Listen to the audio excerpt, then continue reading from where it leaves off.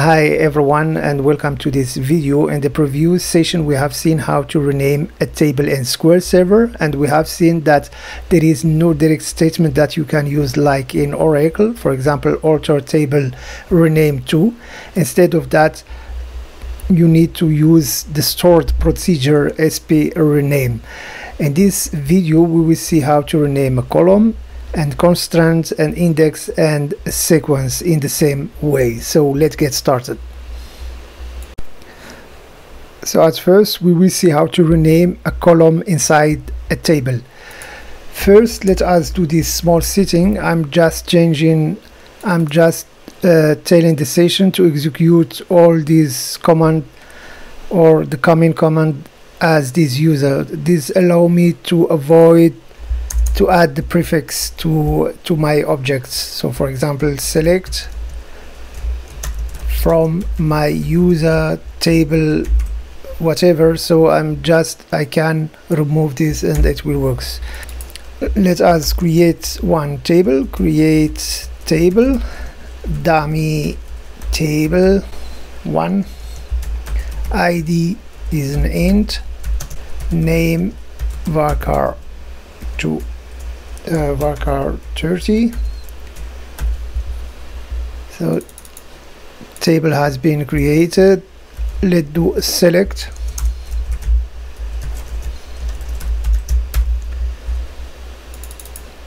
and now we want to rename this column name, for example. So for that we will use this stored procedure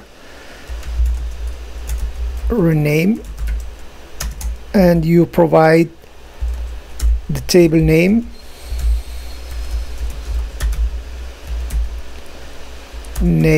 and the second parameter is just the new name new, for example. Let's run it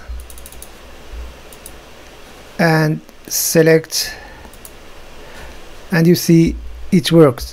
Let's do the same for constraint. For that I will create a constraint on this table.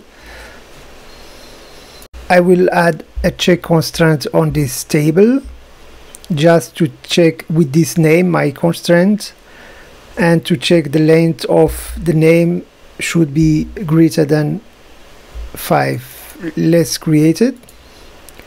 Has been created. You can check, select from schemata constraint, check constraint. You can check the name here, and again, so this is the name, and again you can rename it using the stored procedure, and you have only to define this is, and you see like this, because the constraint, the namespace of the constraint is the same as the table. Let's see, and it works. So if we check here, we will see that the constraint has been renamed. We can do the same for indexes. For example, let's create an index on this table on name, for example. Create index, my index on this table, and you specify the index name, because we have a new name. Index has been created, so you can check the indexes in sys indexes,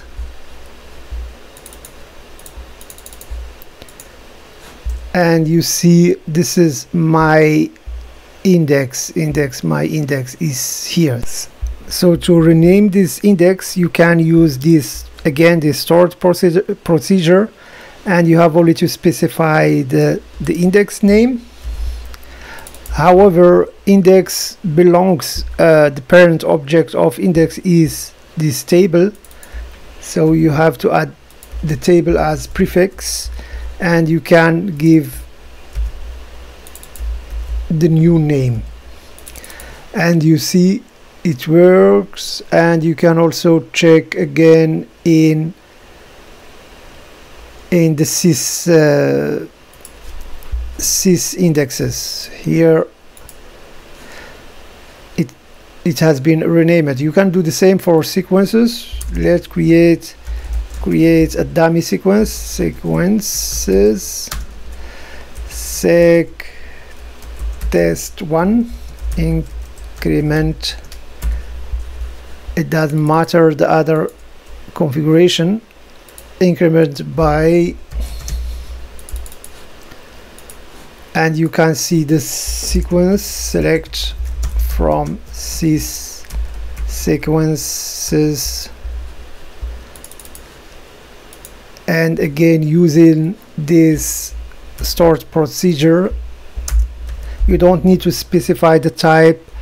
So I'm not sure whether this is a good idea from SQL Server. It is unlike to Oracle, for example, and you have only to specify the new name, so the old name and the new name, and it works. So we have only one function or stored procedure that can be used to rename almost all objects inside a database. So thank you for watching, and bye.